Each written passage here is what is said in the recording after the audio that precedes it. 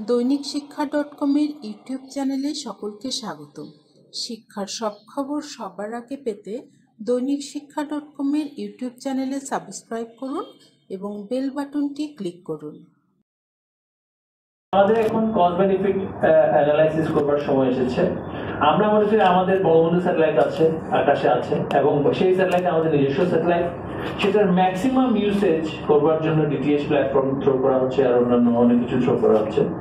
এখন সময় এসেছে যে সবচেয়ে মোস্ট কস্ট এফেক্টিভ, জাপানেও কিন্তু নর্মাল টেরেস্ট্রিয়াল লেভেলে ওই টিভি টেকনোলজি দিয়ে কিন্তু কন্টেন্ট ডেলিভারি দিচ্ছে। আমরা অনেক হার্ডওয়্যার দিচ্ছি, আমাদের এই সমস্ত প্রজেক্টে অনেক হার্ডওয়্যার পারচেজ করা হচ্ছে। পারচেজের পরে আরো পারচেজ হবে, কারণ এগুলোর মেয়াদ উত্তীর্ণ হয়ে যাবে।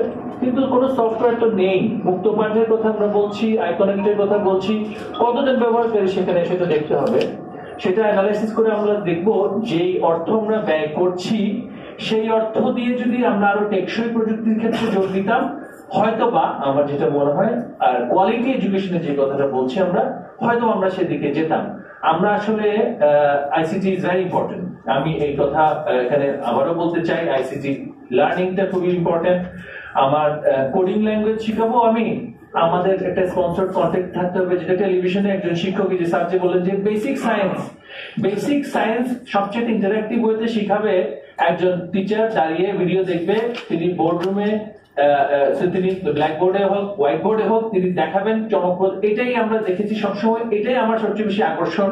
আমাদের ছোটবেলা থেকেই ছিল যে আমাকে দেখুন আমার ফিজিক্স টিচার চমৎকার ভাবে ফিজিক্সের কনসেপ্টটা বুঝালেন, আমি সেটা ভালোভাবে দেখলাম।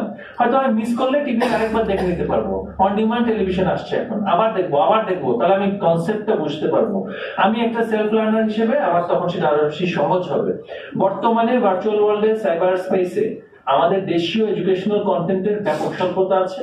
সুতরাং কন্টেন্টের যেহেতু স্বল্পতা আছে, আমরা অনেক বেশি আইটি ইনফ্রাস্ট্রাকচার তৈরি করেও বা হার্ডওয়্যার দিয়েও আমরা সেই কোয়ালিটি এডুকেশন দিকে যেতে পারবো না। গ্যাজেটস দেওয়া হবে, গ্যাজেটসটা যেন গিমিক না হয়, এটাই হবে আমার অনুরোধ। এই গ্যাজেটস গিমিক হতে যাচ্ছে, ইতিমধ্যে হয়ে গিয়েছে বলে আমার ধারণা। আফ্রিকাতে ট্রাইড এন্ড টেস্টেড ল্যাপটপ দেওয়া হয়েছে, কোনো কাজে সে অর্থে আসে নাই। তো গ্যাজেটের ব্যবহারটা অন্য ক্ষেত্রে হতে হবে। যারা ওই গ্যাজেট ব্যবহার করে কোডিং করে আউটসোর্সিং করবেন, প্রোগ্রামিং করবেন, সেক্ষেত্রে গ্যাজেট ব্যবহার হোক।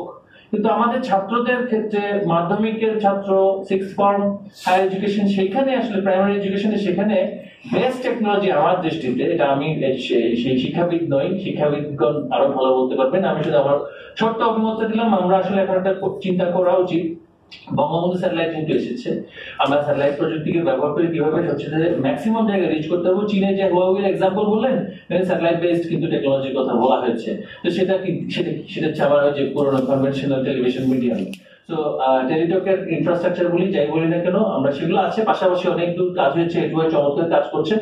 তবে আমাদের মনে হয় একটু কনভেনশনাল সাস্টেইনেবল টেকনোলজি ব্যবহারের দিকে একটু যুক্ত হবে, যেহেতু আমাদের আরো হাই এন্ড টেকনোলজি অর্থাৎ স্পেস টেকনোলজি চলে এসেছে। তাই আমরা যদি সাস্টেইনেবলটার দিকে তাকাই, তাহলে মনে হয় আমাদের একটা ই লার্নিংটা আরো ইমপ্রুভ হবে। ই লার্নিং মানে এই না যে শুধু আইটি দিয়ে আমি লার্নিং করবো, ইলেকট্রনিকলি we can reach to the remote population of this country. Thank you very much. Joy Bangla, Joy Bangabandhu.